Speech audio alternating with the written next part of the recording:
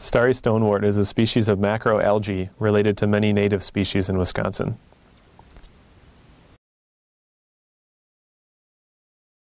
This species can be challenging to identify, but learning a few important features will help you distinguish Starry Stonewort from its relatives.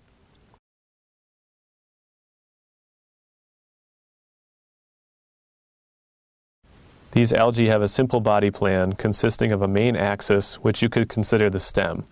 For simplicity's sake, we will just use the word stem in this video. Around the stem are whorls of branchlets, much like the whorls of leaves you would see on other aquatic plants. A key feature of Starry Stonewort, and probably the easiest to look for, is the presence of star-shaped bulbils. These are produced on clear threads in the sediment, which look like fishing line. A small number of native species will produce bulbils too, but these are generally round like tiny snowballs. Starry Stonewort bulbils have many points or lobes.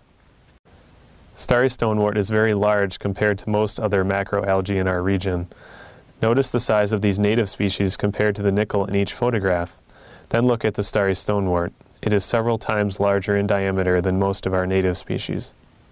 Starry Stonewort produces small orange balls along its branchlets.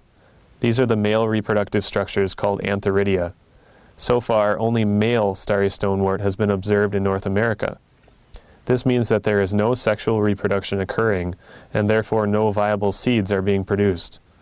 Without females present, Starry Stonewort can only spread by bulbils and fragments of itself. Starry Stonewort is likely to be confused with several native species. The most commonly confused species are the muskgrasses, also called chara. However, all of the common chara species have long cells running up and down the stem, creating a rough or textured feel. The stem of Starry Stonewort is smooth. Species of Nitella can also look very similar to Starry Stonewort. The branchlets of Nitella always fork at the ends, producing 2 or more equal length parts. The branchlets of Starry Stonewort may appear to fork, but what you see is actually a long bract coming out of the branchlet. Since these bracts are often only on the upper branchlets, you can look further down the stem where the branchlets don't have any forks or bracts.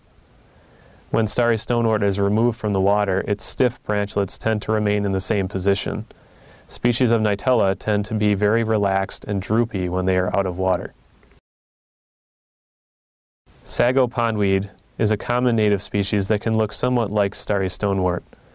However, notice that its leaves alternate left and right on the stem rather than being in whorls. It also produces many large seeds on long stalks above the plant, which Starry Stonewort would never do. Horned pondweed has opposite or whorled leaves, but will never produce bulbils, and the leaves are very weak and delicate. It produces many clusters of 4 banana-shaped seeds along the stem, which it typically holds throughout most of the growing season.